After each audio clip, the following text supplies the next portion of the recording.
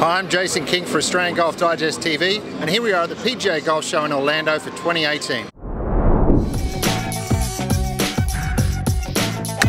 So thanks for joining us on Australian Golf Digest TV. Tell us about the new Rogue X iron that's a new launch for Callaway in 2018 and maybe how it differs from the previous Epic model.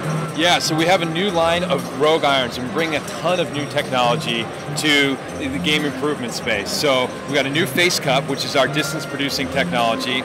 We've got new MIM tungsten weighting, which helps position the CG, and something we're calling our secret sauce, and that's urethane microspheres. So we hear a lot about sound and feel with irons, and what the urethane microspheres allows us to do is have better sound and feel, but not compromise ball speed at all. Wow. So as we progress through the models here, you've got the Rogue, the Cup 360 technology there. The next model down is the Rogue, still a game improver with the graphite shaft and obviously the proof field weighting. Tell us a bit about this one.